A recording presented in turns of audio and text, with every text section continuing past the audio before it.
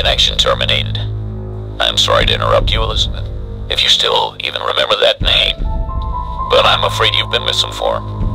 You are not here to receive a gift, nor have you been called here by the individual you assume, although you have indeed been called.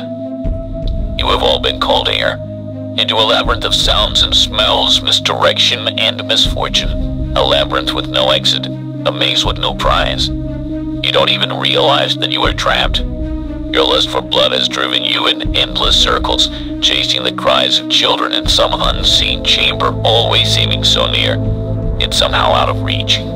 But you will never find them. None of you will. This is where your story ends. And to you, my brave volunteer, who somehow found this job listing not intended for you, although there was a way out planned for you, I have a feeling that's not what you want. I have a feeling that you are right where you want to be. I am remaining as well. I am nearby. This place will not be remembered, and the memory of everything that started this can finally begin to fade away, as the agony of every tragedy should. And to you monsters trapped in the corridors, be still, and give up your spirits. They don't belong to you. For most of you, I believe there is peace, and perhaps more, waiting for you after the smoke clears. Although for one of you, the darkest pit of hell has opened to swallow him whole.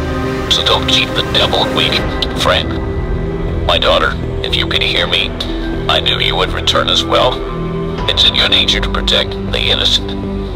I'm sorry that on that day, the day you were shut out and left, no one was there to lift you up into their arms, the way you lifted others into yours. And then, what became of you?